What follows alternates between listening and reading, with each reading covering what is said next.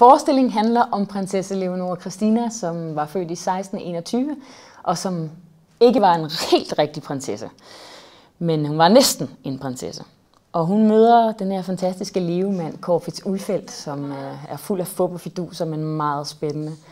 Og hun går faktisk gennem ild og vand for ham, og ender med at sidde og udtænke flugtplaner og komme til Bornholm, og til allersidst blive væk fra ham og komme til at sidde i fængslet alene i 22 år, uden andet end skidtbunkerne på gulvet og en gammel dame som selskab. Det er jo en historisk fortælling, men samtidig også et fantastisk eventyr med flugt og store farver og prinsessekjoler og alt, hvad der er godt. Forestillingen bliver faktisk skabt gennem mig og dukkerne. Jeg skaber dukkerne på stedet og bruger mine stemmer til at lave forskellige figurer af.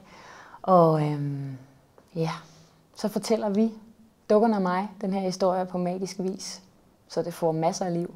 Forestillingen henvender sig til børn fra 5 år af og op efter, også voksne selvfølgelig.